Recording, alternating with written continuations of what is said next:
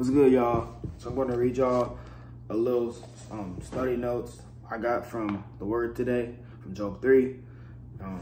Pretty sure this will help y'all, man. But yeah, I just want to start, just making videos again and preaching the gospel, So we're going to read y'all what I learned today from Job 3.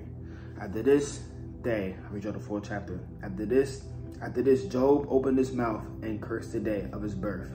And Job spoke and said, "May the day perish on which I was born." Now, what I learned from here is that Job was going through so much at the time that he cursed his own birthday, basically.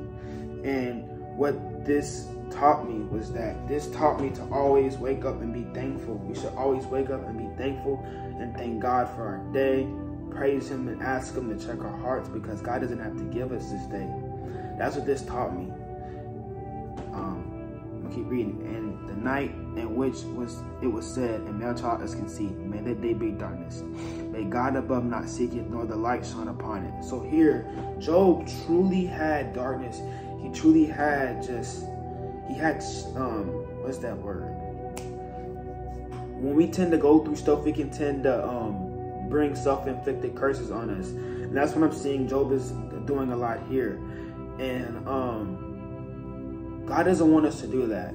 God wants us to bless our life. He wants us to bring blessings upon our life. Because when we bring self-inflicted curses on us, it just brings more warfare, more baggage that we have to carry. And so, just looking at what Job is doing, Job is saying his heart just seems bitter, upset, and it seems like Job didn't just have peace. And that's not from God. That's not from God. God wants us to have peace. Keep reading. As for that night, may darkness seize it. May it not rejoice among the days of the year. May it not come into the number of the months. Oh, may that night be barren. May no joyful shout come into it. May those curse it who curse today.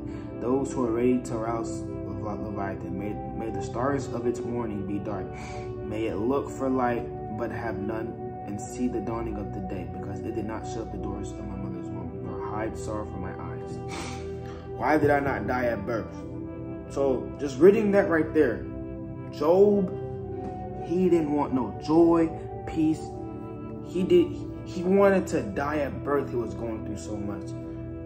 There are situations in life, y'all, where I've been having that, been having thoughts like that. And we have to continue to praise God. We have to continue to ask Him, why am I like this?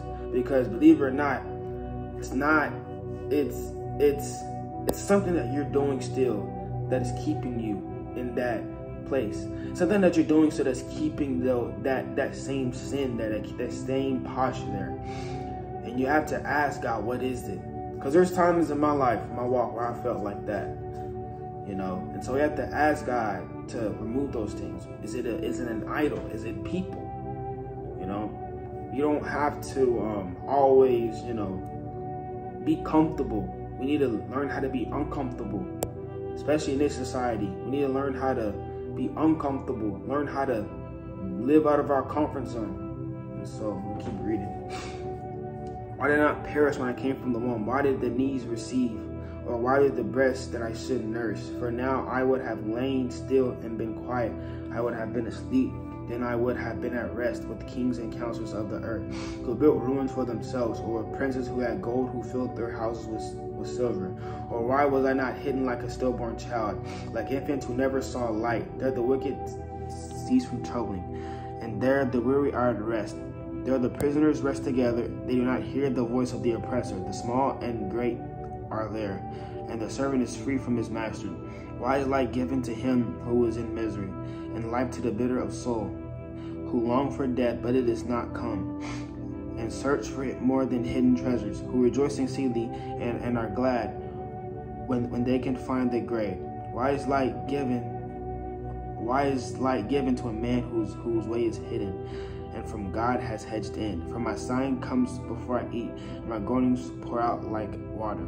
For the thing I greatly feared has come upon me, and what I dreaded has happened to me. I am not eased, nor am I quiet. I have no rest, for trouble comes. So Job wasn't at rest in the storm. And what I learned from this chapter, overall, from my notes, is that this taught me to always wake up and be thankful for the day, because God doesn't have to give us this day. Every day, instead of looking at our fails of life, we should thank God for the blessings of life. Here, Job had a bitter and unforgiving heart. Job had no rest and peace. This teaches me that rest and peace are at the Father. So, if we want to get through the situations in life, we need to just have rest and peace. And what are ways that we can grow in the Lord?